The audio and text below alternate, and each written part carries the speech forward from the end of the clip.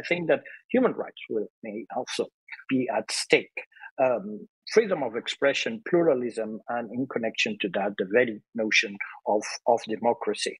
If certain platforms have privileged access to the networks, this means that access to information, to a variety of information, content, access to applications, platforms that, for example, have, let's say, more open or liberal rules when it comes to content moderation compared to the big tech platforms, these will be detrimental for them. Access will be more difficult to this kind of alternative minority platforms. So the adoption of such scheme may have, in my view, negative implications, not only in terms of market, not only in terms of competition, but also in terms of protecting human rights and democracy at the EU level.